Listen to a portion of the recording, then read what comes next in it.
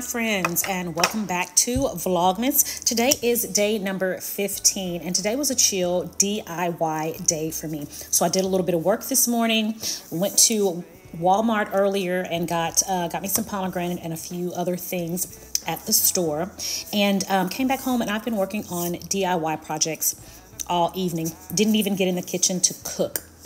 So I'm going to do a couple of projects. The first one is the stickers that I made for my brother's gift. He owns a business, and I got him some bags. I'm going to be putting these stickers on his bags so he can have nice little bags to give to his customers. So this is the first DIY project that I did. It was a little bit difficult learning how to work the stickers with the Cricut machine. I mean, I had to go through a whole lesson, y'all. But anyway, I finally got it finished, finally got it done, and the stickers came out great. So I'm so happy and so pleased with these stickers. So right now I'm making the gift tags for my stovetop potpourri jars that I'm going to be giving away. And on the gift tags, I have just everything that's in the simmer pot and how to use the simmer pot. And so I'm going to print these out, put it with a nice little ribbon, and I'm going to place these on the potpourri jars. And these will be the gifts that I give to family and friends. Okay. I've got my pen here, and I'm going to use a gold colored pen. I wish I had red, but I don't. So I'm going to use gold. Put that in, and then come back over here, put in all the information, and then it's going to be a go. So Cricut will cut out everything, and it's going to also print everything with the pen right here. And I'll let you guys see what it looks like when they're done. 3, 2, 1.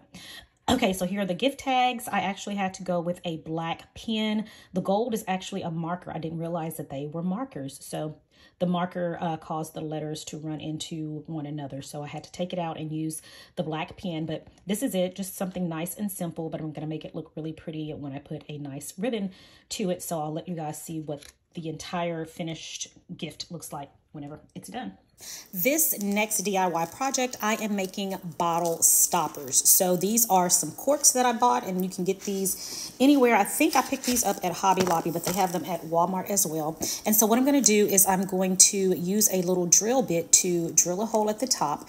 And I bought some door knobs. I went to Hobby Lobby and I bought these fancy decorative door knobs. And we're going to use those to put on top of the corks and have some cute little bottle stoppers. So I bought this little bitty drill from Walmart. It didn't work well because the drill bit did not fit inside of the little drill, so I had to actually use my husband's. And to be honest, y'all, that is probably what I get because I got this drill for like $4.50, and I should have known it wasn't going to fit. It wasn't going to work well. I was being really cheap. So anyway, I got my husband's, and this is the project. So here are the little doorknobs or cabinet knobs, whatever you want to use them for. So with the drill bit, I'm going to drill a hole at the top of the cork just like this and let it go all the way through.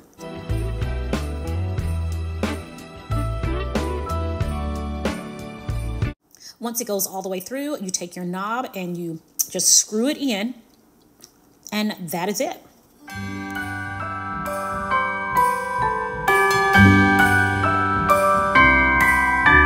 The wonders of life got the prettiest side for everyone to enjoy. Standing up close by the Christmas tree, glimmering light, I am right where I wanna be. I will be home for a couple of days, wander around with you. You and me in the cold, thought it'd never be true. Wherever I go, I got you. Oh, I have stopped running, there is no way trying you. Alright, so I've completed my stovetop potpourri jars, and I've put just a little red ribbon around the jar, and I put this little trinket. I think you guys saw me pick this up in like Vlogmas Day 1 or something from Walmart. And then there is the tag with all of the how to use your stovetop potpourri.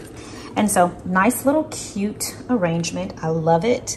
I love even more so that I was able to get these jars this year from Dollar Tree. I didn't have to go to Hobby Lobby.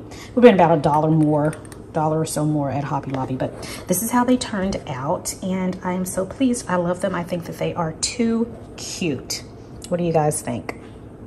right, y'all, it is late, and this is my dinner. I'm eating a very late dinner. It's like 10 o'clock. So I got me a salad here, just a general garden salad with all the regular stuff, and then I put on my homemade croutons, and this is going to be dinner for will never be over. Darling, it's time for your present. Come over here. Now it is time to get out in the snow, lighting a light with you.